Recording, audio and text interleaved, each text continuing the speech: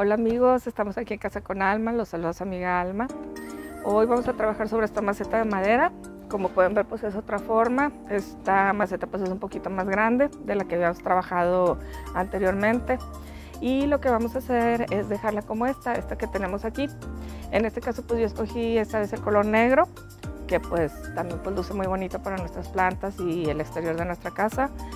Y vamos a pintar también por adentro. Déjenme les voy a explicar lo que vamos a hacer para empezar a trabajar nuestra maceta. Aquí lo que vamos a hacer es empezar a aplicar en el exterior una capa de sellador. Lo vamos a lijar, después vamos a aplicar otra capa de sellador y vamos a volver a lijar. Después lo que vamos a hacer es, le vamos a aplicar silicón a las puntas de la maceta, aquí por dentro, en el interior, para proteger la maceta de la humedad, estas puntas, ¿verdad?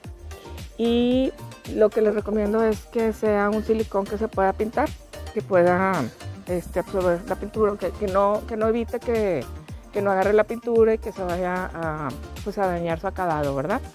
Después de pintarla, lo que vamos a hacer es, ahora sí, pintarla por afuera. Vamos a aplicar la pintura negra. Esta pintura de aceite la vamos a preparar y vamos a ver cómo la aplicamos. Y por último, lo que vamos a hacer es, en este caso yo escogí ahora pues colocarle unas llantitas. Esto pues nos va a ayudar a que podamos mover nuestras macetas, tener más versatilidad para llevarla de un lado a otro, y pues como es una maceta más pesada y todo, pues no vamos a tener problema para poder moverla o ubicarla en otro espacio, ¿verdad? Y luego lo que vamos a hacer es acomodar nuestras plantas. Ya que tenemos terminada la maceta, vamos a acomodar este pinito, que en este caso es un Pino Cedro limón, muy bonito, que luce muy bonito en las macetas. Pues ahorita pues está pequeño, va a ir agarrando más tamaño. La maceta le va a permitir que pues vaya creciendo y pues les puede servir. Aquí lo pueden tener durante todo el año y puede lucir muy bonito su pinito. Y aprovechando pues la temporada, que estamos en temporada navideña de sembrina, pues también lo vamos a decorar con esta planta que es la Nochebuena. En este caso pues es una variedad diferente, que es la color rosa. Regularmente pues están las rojas, pero también hay otros colores. Son plantas muy bonitas que nos van a hacer lucir mucho nuestra maceta y se van a ver muy bonitas en ella, ¿verdad? Síganme a ver cómo queda. Bueno amigos, aquí ya terminamos de preparar nuestro sellador. Vamos a aplicarlo en esta cara de la maceta. Vamos a darle una capita, pues que veamos nosotros que nos va ayudando a tapar el poro, que es el chiste del sellador, que nos ayuda a tapar el poro de la madera.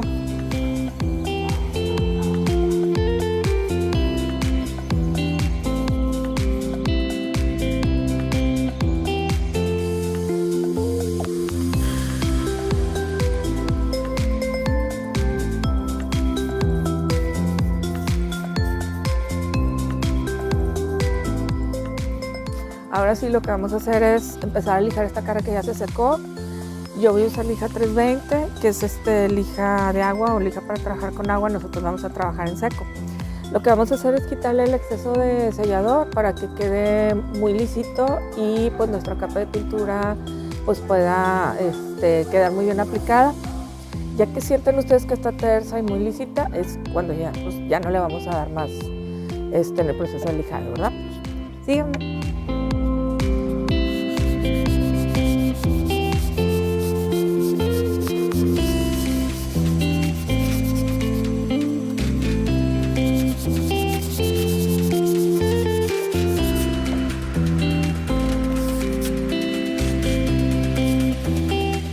Muy bien amigos, pues ya terminamos de darle la última lijada a las caras de nuestra maceta.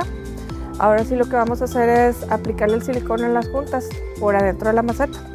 Ahorita les voy a explicar cómo podemos aplicar, y pues recuerden que es silicón para pintar, ¿verdad? Y lo que vamos a hacer aquí, ya le pusimos en el accesorio que tiene que ir el tubo de silicón.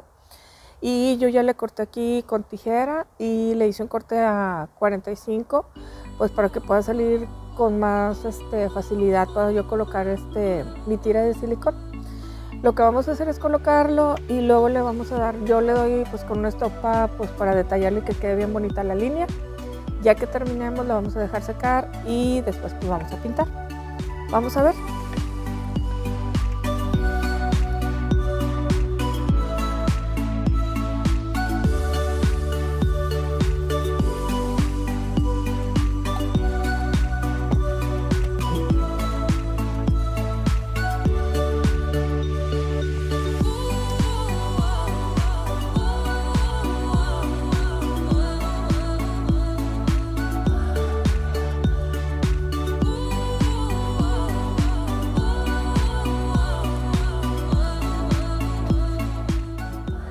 Muy bien amigos, pues ya terminamos de aplicar nuestro silicón en las juntas y ahorita lo que vamos a hacer es empezar a pintar. Ya también pusimos nuestro sellador y lo sellamos por afuera.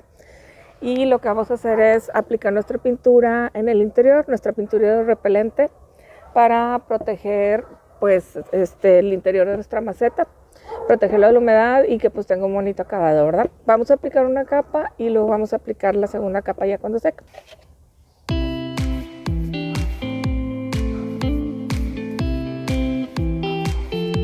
Aquí vamos a darle despacito, con cuidado de no pasarnos.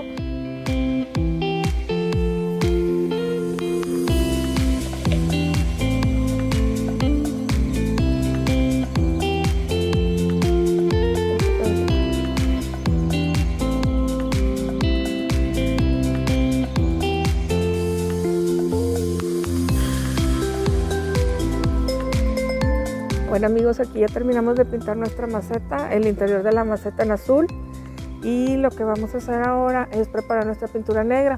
Le vamos a poner más o menos un 15% de aguarrás. Yo voy a utilizar aguarrás para que se vea un acabado un poquito más brillante, y lo que vamos a hacer es aplicarle una primera capa y después vamos a dejar secar y luego le vamos a aplicar la segunda.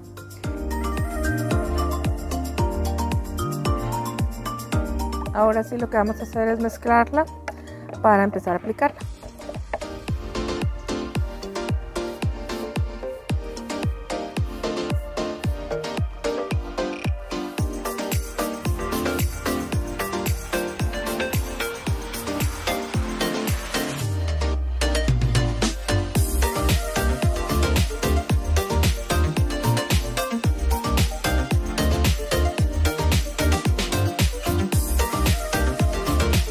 Como pueden ver, estoy aplicando la segunda, y ya como empiezan a ver, pues ya se empieza a ver muy parejita la pintura, muy bonita.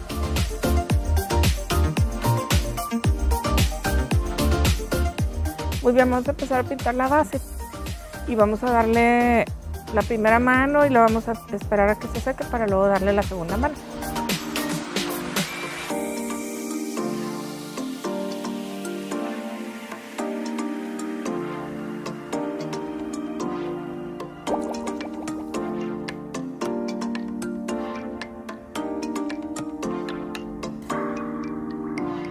Muy bien amigos, pues ya terminamos de pintar nuestra maceta, ya le dimos las dos manos de pintura también a nuestra base y ya quedó completamente seca.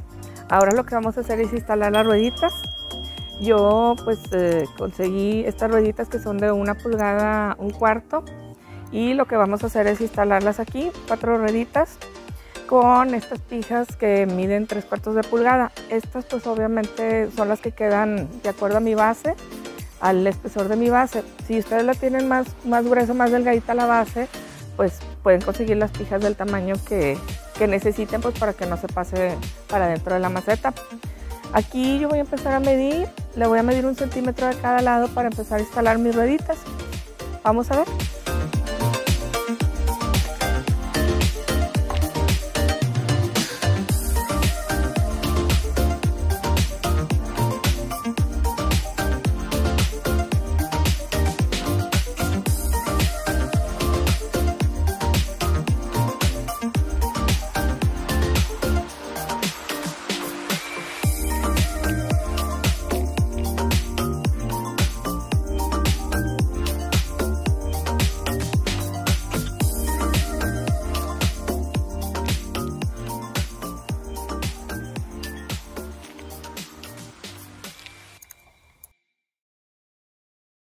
Listo amigos, pues ya colocamos nuestras 4 rueditas.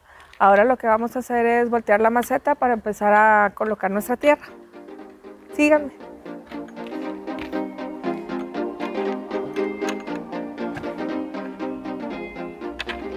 Voy a hacer una mezcla con tierra de hoja, tierra negra y algo de sustrato también, pues para que le dé algo de alimento a nuestra planta.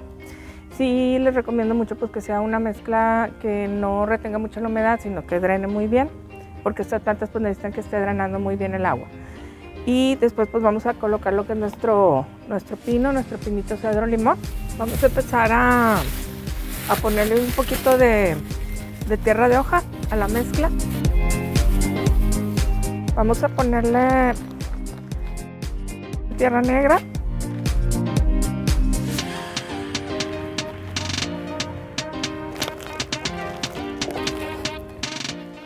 Vamos a ponerle también un poquito de sustrato a la tierra, pues para que esté bien alimentada nuestra plantita. Aquí ya vamos a empezar a hacer el espacio para dejar el centro de nuestro pinito. Ya tenemos la tierra con su mezcla y vamos a quitar la planta de la macetita, ¿verdad? De plástico que trae.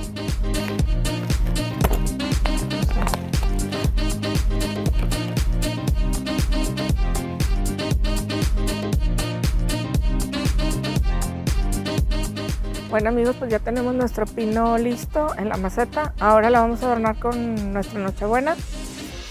Vamos a colocarla aquí para que luzca muy bonito en esta temporada, ¿verdad?